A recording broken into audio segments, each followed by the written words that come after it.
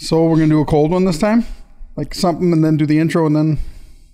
Let's do that. You want to try that? Yeah. Great message this Sunday. Let's recap. Sure. Johnny could find something in the clip. Mm-hmm. I don't know. Yeah, as a matter of fact, that's what this week's My message mind's is not all in a about. creative cold open spot. Yeah, so what about that Bible anyway? There it is.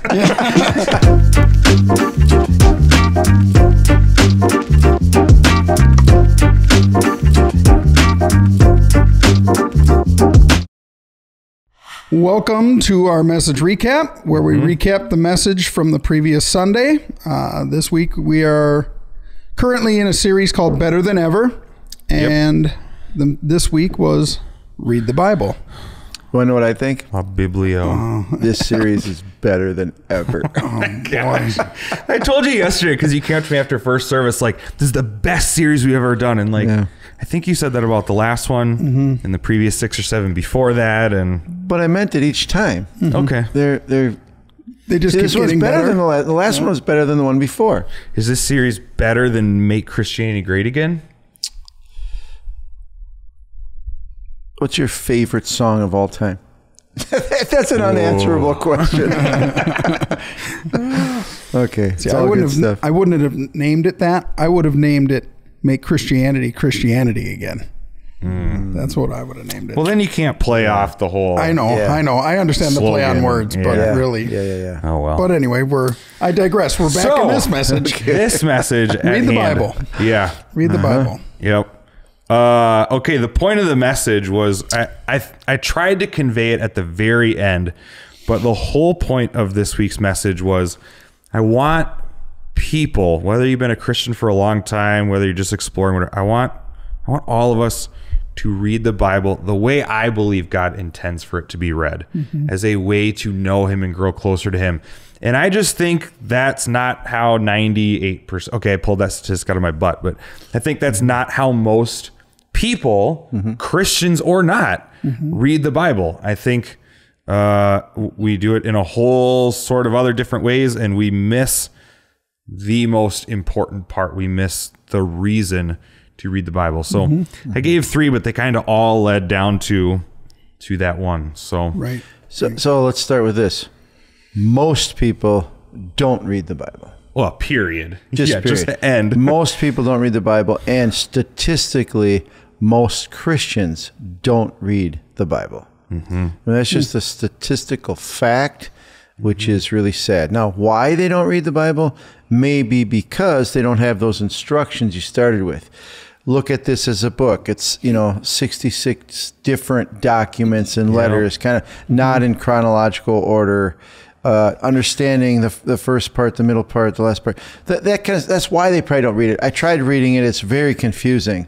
I don't understand this warfare and this and that, and I don't get it. By the third book, I'm bored. Yeah, So I understand why maybe some, but I think those instructions will help. And starting with reading your own mail is very, very important. Understanding the New Testament. We live in modern day Christianity. Reading that first, understanding, not even the Gospels, the story of Jesus, after that. Then go to the stories of Jesus' life. Then go back to the Old Testament and get some background. Right. So you would do it completely backwards. I You'd would. start at Acts and go from there. I would. And then go back to the Gospels, hit those. And I would read from Acts to Jude 20 times before I moved from Not there. Revelation. Did you? No, I probably was gonna not. say you missed one. Yeah. But I would if I was pursuing Christianity. What does God say for my life? What is this Christian thing These all are the about? letters that are written specifically to me. Yeah, about Christianity. Yeah, right. Very specific to modern day Christian followers. And that's instructions for us, and it's all about that. And I think if people did, if you've had trouble reading the Bible, I think if you started there, reading the book of Acts, what the early church did, all the way to, don't get in Revelation yet, eventually you can, but very difficult book to understand, and I think it was that by design. But read those things first so you understand and have a good understanding and a relationship with God. And as you read those, you have to start with information. You don't know what you don't know. Right. But, and I thought you made a great point. I love that point that you made about if it's just information, you're going to reach a point where, okay, there's nothing new anymore, put it away. No, that information has to lead towards inspiration when it's personalized. It leads to inspiration. It has for me, it has for millions of Christians around the world. Yep. When you read it for meaning and actually praying, God, speak to me through this. It's us getting close to God. And it is very inspiring. I can remember, the first few times I was reading through that, my heart wanted to be that. I wanted to experience what the writers were talking about in this relationship with God, And I think it's so important, So after that inspiration, I think it's just, I think the normal transition of that is to have this transformation in our life. I think it's just a normal byproduct. I don't think you have to try. Yeah, that's just what happens. I think when you eat food and your system digests it, what happens next is a byproduct, So how do you like that? Huh? That was nice. I was waiting to see how you're gonna phrase it. Byproduct. You don't have to try to force this out. It just comes. Oh God! Transformation happens. Yeah. It does, and so you can't try to make that happen. You can't transform you can yourself. try, but you will fail miserably every time. I've had people ask me, I'm thinking of a few specifically, hey, I read the Bible. My guess is it probably stops at information when they bring up these sorts of questions, but I didn't really talk about it during the message. But when either of you read the Bible, I know for me, how like put a percentage on there of where you maybe feel the presence of God in the moment, or you get some sort of emotional something. Because I know for me, when I read the Bible, very rarely is it, oh my gosh, like this kind of, wow, man, God just absolutely touched my heart right there in that moment. Boom, amazing sort of thing. Sometimes, but I would say 3/4 of the time, it's later on when I'm thinking about it that I don't necessarily get this like emotional. I don't want to use the word emotional like with prayer is not always just emotional, but it's different for me than prayer, where usually it's in the pondering later on where I experience God. Is that because I've had people ask me, hey, I read it, I just don't get anything out of it. I don't want people to get the idea that, well, if you don't have this emotional experience, then you didn't read it right. And it's also not at least my experience, I don't read it and then, okay, now I'm waiting. I read like 4 or 5 lines. Now I'm going to wait, sit here and wait. And if nothing happens, okay, well, nothing. You sit and think about it as the day goes on, as the week goes on even. And it could hit you like 2-3 days later. It's like, okay, I get it. I get it. Speaking to me. Got it. I think I've had all of the above, over the years. And, I probably have an advantage over many people that I've been reading the Bible to understand it and to be inspired and transformed by it for 25, 30 years. So, that's a little bit probably unfair. However, I can clearly remember the journey through that, having all different kinds of things. Today, what I do, and it is a little bit more difficult, so I'm gonna read Romans. And in the back of my head, I already know the background. Romans. I know the background. I know Paul wrote. It's one of the most doctrinal letters we can have. He had never been to Rome. He didn't. He was basically writing them all about what Christianity was about. So it's a great letter. So I already know that going in. It helps.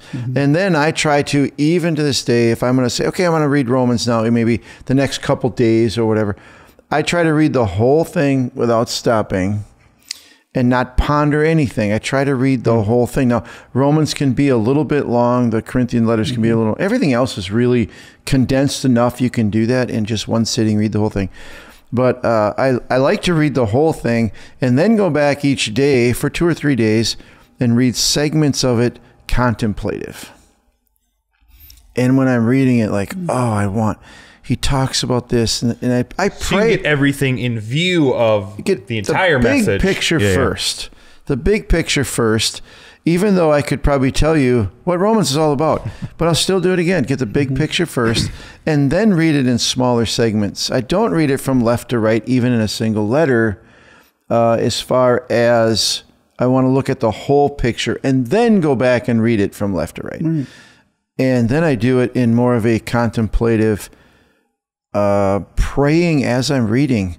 I'm talking to God as I'm reading, if that makes any sense. Oh yeah. Yep. Yep. You know, I'm talking to God as I'm reading it, feeling His presence, or even saying as I'm reading. The mind is an amazing thing.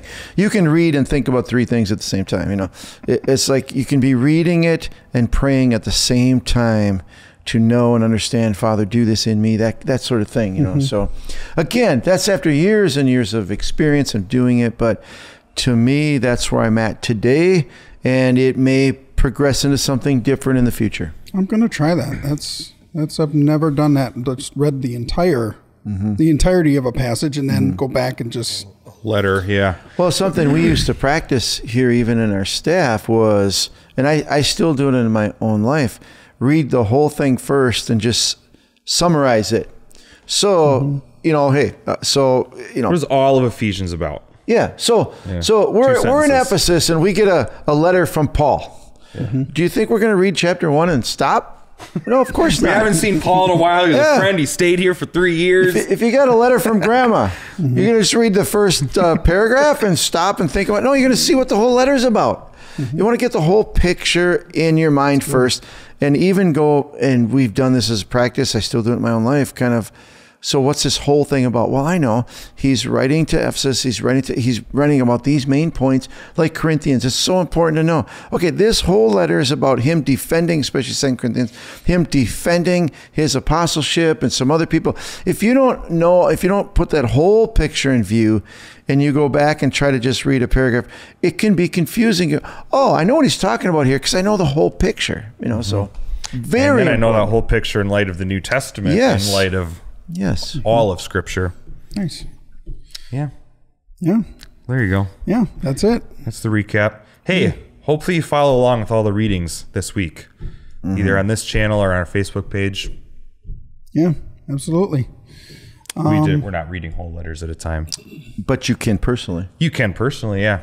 Absolutely. All right. Well, thanks for joining us. We'll see you again next week. Feel free to hit the like button, comment on this video, and we'll see you next week.